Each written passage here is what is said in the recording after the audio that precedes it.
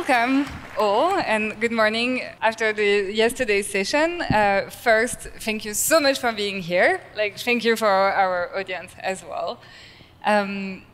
It wouldn't be the same if you weren't just there, for sure. Please, can you quickly introduce yourself and tell us in one sentence your vision for the future, and maybe it changed since yesterday, so if it did, let us know. I'm a researcher at the Future Humanity Institute, a lapsed computational neuroscientist interested in human enhancement. My vision for using neurotechnology is to make us a happier, smarter, wiser, and more distributed species. My name's Zarinah Agnew. I'm a neuroscientist. I think my vision for the future of neurotech is enhancing our individual abilities to do things, but not in a homogeneous way, really looking to see how we can individually find different niches, but actually increasing sociality, so being able to share information so that we can get to sort of hyper-consensus and a much more sort of representative kind of democracy. I'm Jepsen. I'm founder and CEO of Openwater, and working on brain-computer interfaces that are non-invasive, as well as medical imaging systems that are dramatically lower in cost. And so I believe this is going to happen a lot faster than probably anybody else in the room, because 2/3 of humanity lacks access to medical imaging. So we can see inside of our bodies for inexpensive cost structure using consumer electronics. That also means we can see inside of our brains in very high resolution, and has been known for about a decade now. If I throw you in an MRI scanner for an hour, I can tell you if you got a tumor. If I do it for 100 hours, I can tell you what words you're about to say, what images are in your head, what music you're thinking of, whether you're in love or not, and so forth. And so I believe, as I saw here, the blood-brain barrier, that's already done. And we can neuromodulate with the same system. And so what I think is happening a lot faster is that we're going to be able to transcend language and share our thoughts directly with each other. And there are some profound utopian and dystopian parts of that.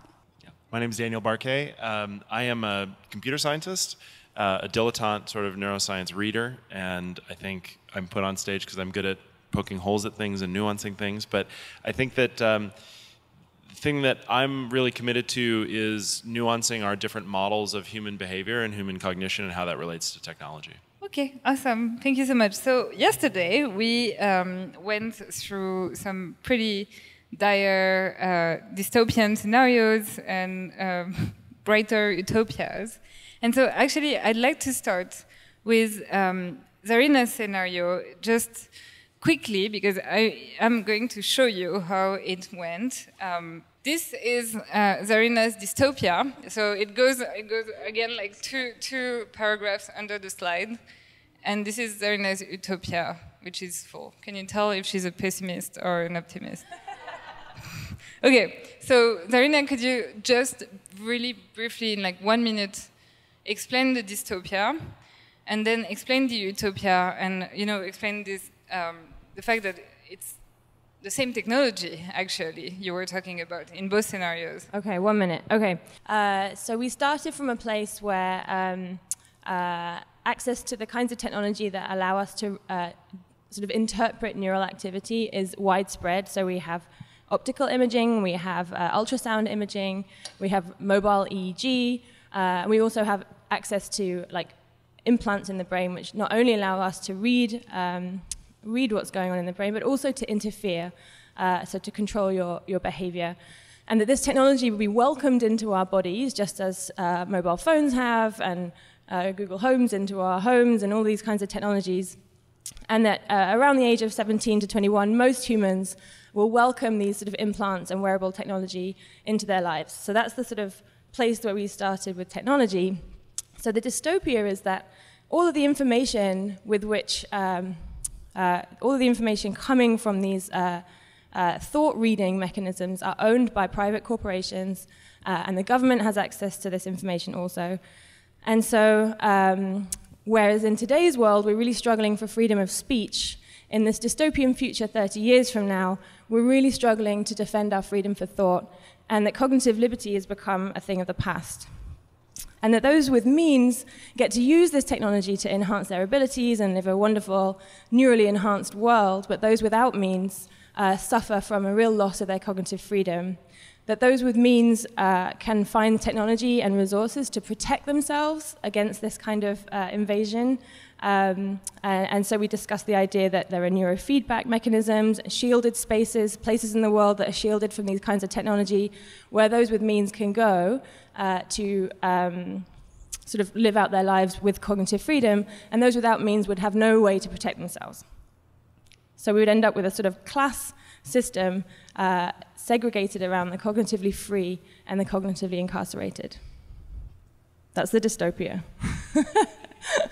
So the utopia starts from the same technology, but rather than having a select few people in the world having access to this information, we rather had individual ability to decide what to do with that information. And so we all in this room, for example, could decide to share with each other, for the purposes of this weekend, some of our neural information. So we could say, you know, as we're like trying to decide what we do for the afternoon, we could switch on to the same sort of network and share some of our information and actually reach a sort of hypersocial space where we can understand why people are voting the way they're voting, because you can see some of their backstory. So if we're all voting on what to have for lunch this afternoon, if I just get the result, I don't necessarily feel represented by that vote. But if I understand why everyone in this room has decided to choose gluten-free or vegan or whatever it is, you can end up with a much more representative sort of collective outcome. So in the utopian world, actually what we get to is the people own their sort of cognitive information, and actually we end up in this hyper-democratic place where we can actually start to solve some of the world's problems. Yay! Great. Thank you. So, does someone want to explain the existential hope scenario that you came up with, perhaps like Anders, on how to steer away from this dystopia toward this utopia? If you could switch to that slide, yes. That might be helpful. Actually, as a first thing, which actually isn't there, but it was in my group, was a discussion about the ability to opt out of technologies, yes. which is an interesting challenge, because it's not just that you're legally allowed to opt out, it must also be socially and practically be possible. So the interesting thing here about the issue is, it's not enough to have the right kind of laws, but we can certainly help. You want to establish a bit of bedrock about cognitive liberty. But you need other factors too. You need to foster tolerance. And this is where this scenario links up with other abundant scenarios, because a society that is material abundant has a much easier time developing tolerance. If everybody feels that they're trapped in a zero-sum game, tolerance of diversity is going to be low. So we need to work on that social aspect to actually make cognitive liberty a real liberty. And that is not dissimilar, of course, from the struggle for fixing other liberties. Then we have this issue of actually getting the knowledge we need to actually figure out whether the implants work, whether they're safe, whether they're representative, etc. So we need to have people that are representative population. We need probably to have an open data for neural data too. Just like in genetics, it's actually very useful to have open databases. Again, you need to safeguard them in the right way so you can have your right to neural privacy. And another important thing is, of course, neural defense. So I actually have been working with some colleagues at the neuroscience department in Oxford about the problem that deep brain stimulator implants today, they have wireless, but they lack firewall, they don't have encryption, they don't have logging, they're totally hackable, and you can do some mildly scary things with that. That's not good. And as the neural implant systems and the various ways of manipulating brains are getting more developed, we need to actually make sure that we have proper firewalls, proper security, etc. So we might want to develop good forms of neural defense. Some of that might be mental techniques. There might be ways of thinking so nobody can read your mind or don't want to read your mind. So that was the kind of top action plan. Do you want me to getting on the goals too? What? Sorry? Do you want me to deal with the 5-year, 10-year, and 15-year goals, or? Well, if you want to give us goals, yes. Please. Yeah, okay. So one of the most obvious early things is finding a way of dealing with the blood-brain barrier. It's an amazingly solid barrier on one level, and it's terribly annoying. It's also quite essential because keeping the brain separated from the rest of the stuff going on in the body is generally a good thing, except that for many medications, it would be very useful to get through it. We want to control it in the right way to get neural interfaces working. So figuring out ways around this might be a good moonshot over the next 5 years. Similarly, we also need to figure out ways of lowering the threshold of entry. There are some forms of neural technology that are probably going to require brain surgery for the next 5 years. They are not going to be anything for hobbyists. But other forms of non-invasive brain stimulation and brain reading are advancing much faster, as we heard. And we might want to develop that. They also need the right kind of legal protective frameworks. You need to make them cheap enough, but also possible to experiment with. There have been some interesting results there in the European Union, thanks actually to a colleague of mine, Hannah Maisland, who wrote a white paper about how trying to balance safety with exploration in brain stimulation, which later was adopted actually by the European Council and actually put into legislation.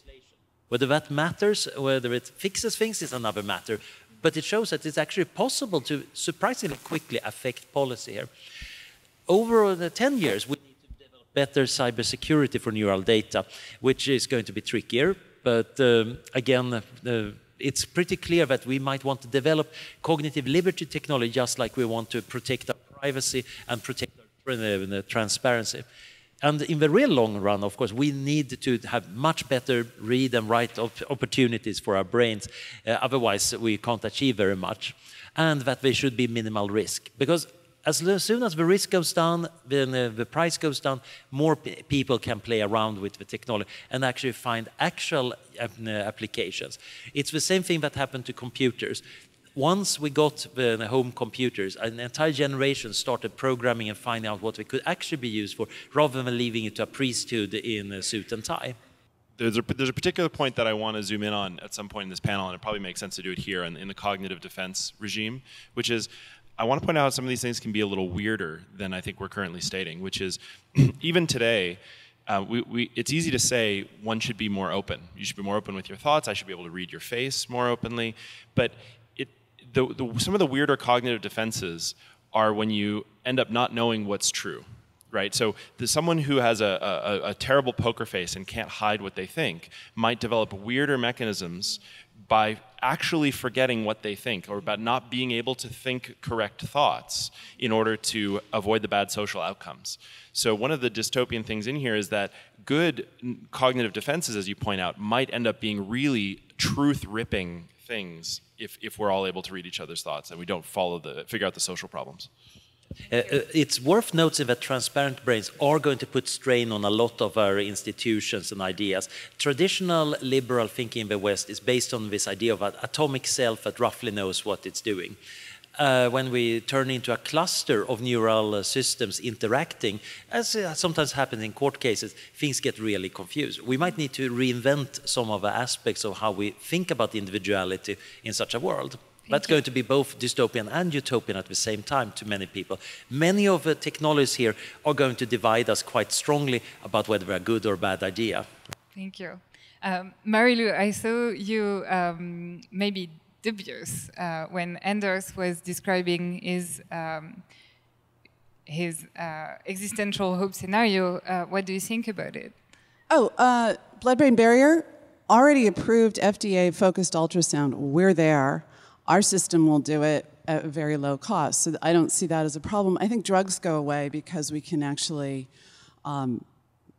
turn on and off different cells. But the bigger thing that you're talking about, dystopian and utopian, I think this is inevitable. And yeah, there'll be regulation and there'll be teenagers and all of that. And there's actually very little that we can do to stop this. It's happening. The thing that we could do, I think it came up in our group John Gilmore actually said it. Like, here's the thing, is we've got neurodiversity. If we don't start celebrating it, we're gonna stop it. And so that is focusing on brain disease, which is first track for all of the devices that we're making, be it EEG or the different systems. The most expensive healthcare in every country in the world is that for brain disease. It's 2 billion people today, 1 billion of whom can't work. If you add in mental disease like depression, schizophrenia, and so forth, with neurodegenerative disease, Alzheimer's, Parkinson's, and so forth. And so helping those people is super key. It's in every family. We don't talk about it that much, but there's neurodiversity of thought, and can we solve problems better through this, through using these interfaces? We were talking about autistic people yesterday and how they're very good at solving certain types of problems, but socially they're not accepted in a lot of situations. And so if we can get through that, maybe we can get to this Star Trek kind of utopia in that it's a multidisciplinary team. Each person on the Enterprise is really good at a different thing than the other person, right? And so they could work together as a team. And that's the sort of utopian vision, is can we accept our differences in each other? And I think it's just gonna be the same old, of course there's gonna be companies that try to make money. Surprise, right? And of course there's going to be nonprofits. But basically, I think, to quote Peter Gabriel, like, this is coming. How do we take swimming lessons in order how to deal with our own vulnerabilities, the things we're not going to say, the poker face or not, and the rest of it? How do we learn how to do that? And I think it's celebrating the differences in us. And how do we, that I think is the key. I could be wrong. Please, Zarinah. I just respond. Yeah, I totally agree with you. I think the blood-brain barrier has been conquered. The only reason I brought it up is that we can't, at present, do these things at distance. The equipment has to be very close to the brain. I imagine that at some point in time, we will want to be able to do these things at distance. But yeah, Mary Lou's totally right that to some extent that the blood-brain barrier has been cracked. And then the other thing I want to say is, yeah, I imagine that as we start to, we live in a very sort of self-oriented world, as Anders was mentioning, and the sense of self is something that's like very difficult for us to come to terms with crumbling. But I think as we start to be able to share neural information, that will start to change. And I imagine that, so yesterday we talked about predictive coding as our sort of model of how we think brains work. And the idea is that the individual brain is largely a multitude of simulations, and we sort of compare the actual feedback we get from the world with our predicted versions of the world. And that's how we sort of orient ourselves. This is our current theory. And I imagine that as we start to have collective neural transparency, we will start to be able to make predictive models, shared predictive models of the world in a sort of collective fashion, and that our sense of self will change fundamentally. Amazing, thank you. Before we open the floor to the audience, perhaps a last question. How do you see this, and Daniel, you can perhaps help us here, how do you see this vision fit in with the other technologies we have worked on or tried to envision better futures for this weekend? Or is Neurotech very isolated? Quite the opposite, I would say. Obviously, we need the biotechnology to reach into the body. The optogenetics is already giving us fantastic abilities to interface with the brain in a kinder, gentler way than plugging electrodes in. But on the other hand, nanotechnology, of course, would allow us to make electrodes that work better. And then we have machine learning. One reason we can do so much right now is actually not improvement so much in the sensors as we can process the information. So AI is obviously super relevant here. Those are kind of just the most obvious ones. And I think similarly, the application areas in space, you definitely want neurotechnology to keep your astronauts and space settlers happy and functional.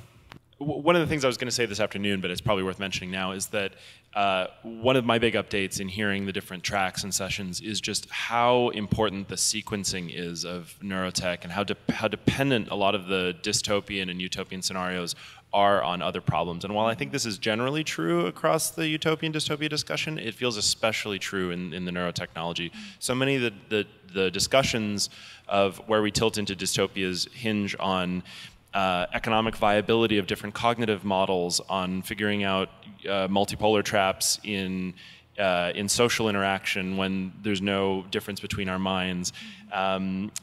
So many different sort of areas of social hacking and being able to intrude on your minds or change it or make you unthink thoughts before you have them. All of those things are fundamentally like linkages between the other discussions that we have that I think are somewhat asymmetric with neurotech because it really hits to the core of human agency. And the one other thing I want to say though is I think it's important that we get the phenomenology right. Like when we even think about, to Zarinah's point, about how social interaction changes as the barriers between our minds start to come down, I think the onus is on us as technologists to think deeply about what sort of phenomenology will happen. Will there be clusters of minds that act as one? Will there be an expansion of neural diversity or a contraction? Because right now there's only boundary conditions based on the semantics of language, and when you now have boundary conditions based on finer grained thoughts themselves, you now might have a great homogenization of human minds. So this is sort of a call to action for us to really run the simulation in our heads about how society and groups of people will work as these barriers come down. Thank you. And now we can take questions from the audience. Do we? So it's interesting to see that we are all very rational people, and we're thinking about the effect of this on how people think. But there's also this issue of how does this affect if this is used for emotional or sensual experiences, and what that impact can be. In the utopia, obviously, it gives sort of it could be an art form, but in the dystopian scenario, there's issues of addiction and dependency. If you look at analogies to the opioid epidemic, or to there's some serious economic study that part of the reduction in employment is actually due to people choosing to stay at home with their parents and play video games. So is that something that we should also kind of think about? So generally, when we have been talking about, we have been using the word think here, I think, as a shorthand for general mental activity. But also the discussion was too short to get into a lot of the really interesting subtleties. For example, cognition-enhancing drugs, a lot of them seem to work mostly by being motivation enhancers rather than making you smarter. That's good enough for many practical purposes, at least if you need to churn out a paper. Obviously, the emotional aspects are very subtle. I have written papers, for example, about love enhancement, and the ethics of that gets way trickier than the normal ethics of enhancement, because suddenly at least two people are involved. And it gets very subtle and complicated. The traditional bioethics gets into trouble. So this is something that needs to be developed much more. So let me give you the background of the question, which is that when you look at biology and when you look at what you see are the evolution of membranes. Membranes form boundary conditions. You have a question, do you have an impermeable membrane, or do you have a membrane where you've got selectivity, and it's the ability to maintain boundary conditions and select what enters or exits that gives you a lot of basis for success or failure in life. You can extend that issue of boundaries into things like property rights and property law, as well as human boundaries, violation of boundaries between human beings. So what you're talking about here is a radical elimination of boundaries and property rights in effect to the self. And now I'd like to ask the question, which is, great, let's talk about parasites, forced invasion. What you see from the human cognitive perspective are, we see things like antisocial personalities, sociopaths, psychopaths, devastating. So on the one hand, you are talking about revelation of fact, which makes it easier to deal with deception and duplicity, but you're also talking about invasive conditions. A lot of the stuff you've been talking about in terms of coordination, cooperation, implies beneficence if only equity could understand better. Yeah. Let's talk about malevolence. Okay. So to be clear, I wasn't suggesting in the utopian version that there is full open transparency. So for the property analogy, I'm not suggesting that we all open all of our windows and doors. I'm suggesting that we have the agency to decide who to share our information with, when, and what kind of information. So Dan and I might decide to go out there and sort of like, you know, talk about what we're going to do this afternoon, and I could just be like, oh, well, I'm just going to share this part of my sort of neural processing with Dan so they can understand where I'm coming from. That's what I mean. I'm not talking about just opening up ourselves entirely.